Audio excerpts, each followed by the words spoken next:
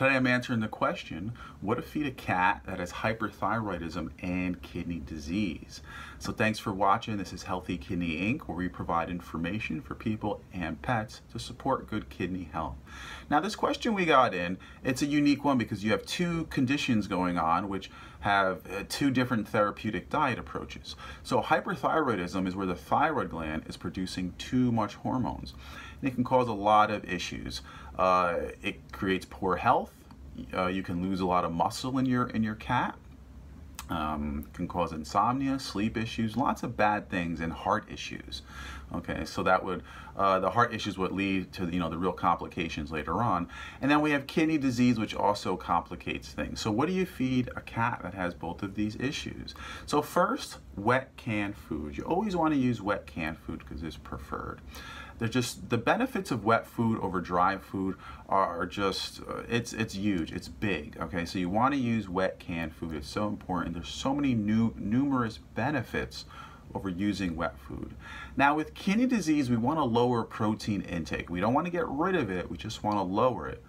But since you have now this hyperthyroidism, where you generally want to increase protein intake, kind of stuck in the middle there.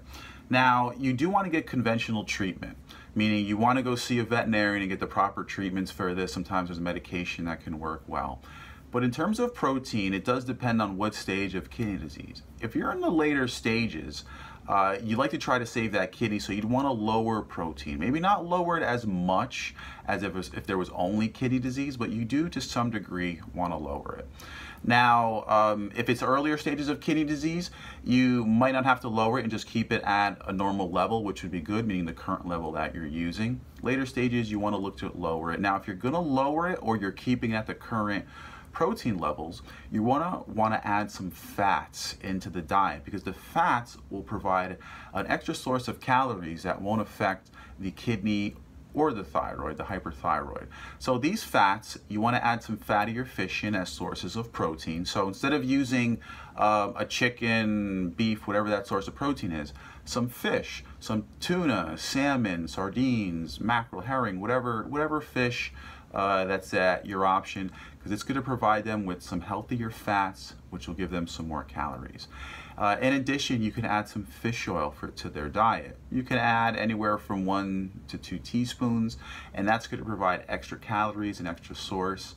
Now, you could use a very small amount of yogurt, a full-fat yogurt. Now, when I say small amount, we're talking about a half a teaspoon to 1 teaspoon.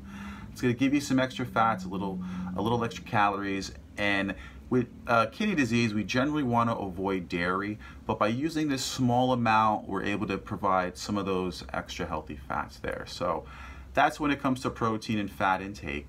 There is a supplement called L-carnitine. We use it in people who have hyperthyroidism to help lower some of those thyroid hormones, that helps block conversion of some of those hormones. You can use it as cats. A lot of times it's used in conjunction medications. I would always use it in conjunction medications and not by itself.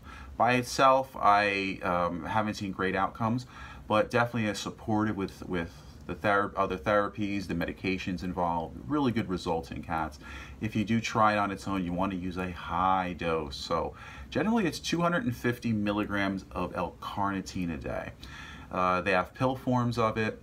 And you can go as high as 500 milligrams. That would be the high end that I'd recommend there. So those are a couple options that you have. The last thing is look out for blood sugar problems, pre-diabetes or diabetes, which sometimes accompany hyperthyroidism or the kidney disease. So something to be mindful of, because you might need to change other recommendations. But those are some tips. A lot of other videos on kidney disease on our channel, what you can do, plus blog articles on our website at healthykidneyinc.com. So make sure to check everything out and comment and like. Thank you for watching. To your cat's best kidney health. Bye.